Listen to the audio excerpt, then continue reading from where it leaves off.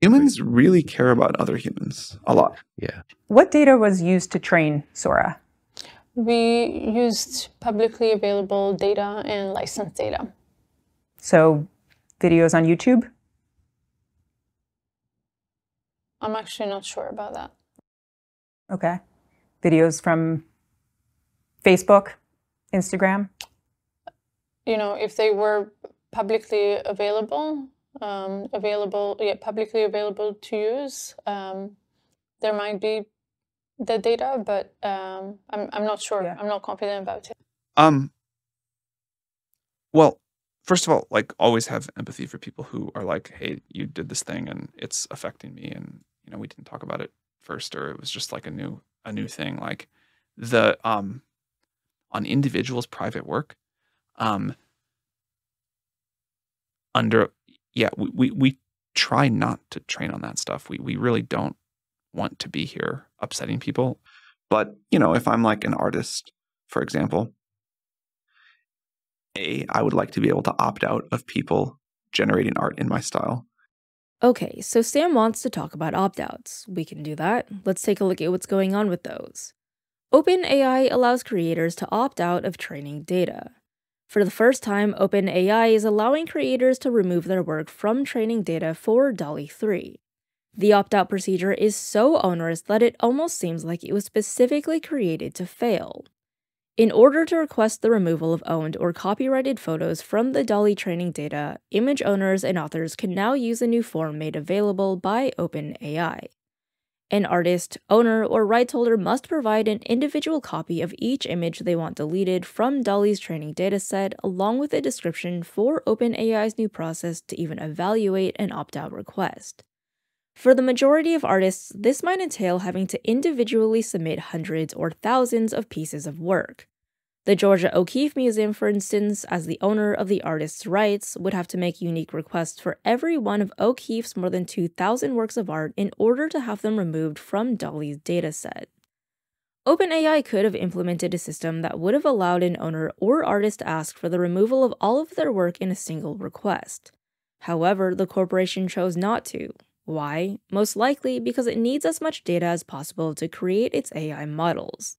Even if OpenAI approves an artist's or owner's request, it will only apply to future training data. Translation: the internet is free if you ask for forgiveness later. And B, if they do generate art in my style, I'd like to have some economic model associated with that. So that, say, if you're an artist, we don't just totally block you. Do you think training AI should be or is fair use under copyright law? I think the question behind that question is, do people who create valuable data deserve to have some way that they get compensated for use of it? And that, I think the answer is yes. So what is the word open in OpenAI mean? I would definitely pick speaking of going back with an Oracle, I'd pick a different name. One of the things that I think OpenAI is doing that is the most important of everything that we're doing is putting powerful technology in the hands of people for free as a public good. We don't run ads on our free version. We don't monetize it in other ways. We just say as part of our mission, we want to put increasingly powerful tools in the hands of people for free and get them to use them. Personally, I love free shit, so I'm super down to talk about this because the question of how AI companies will monetize their projects looms large.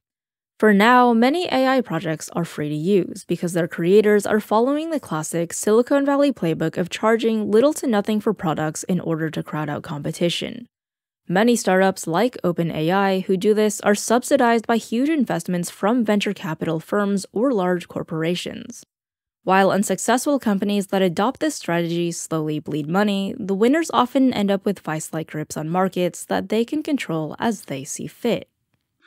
And I think that kind of open is really important to our mission. I think if you give people great tools and get them to use them and let them go build an incredible future for each other with that, that's a big deal. So if we can keep putting like free or low cost or free and low cost powerful AI tools out in the world, I think it's a huge deal for how we fulfill the mission. But people have got to get paid. I don't know yet what the answer is. People have proposed a lot of different things. We've tried some different models. But, you know, I think a good analogy would be the way humans treat animals.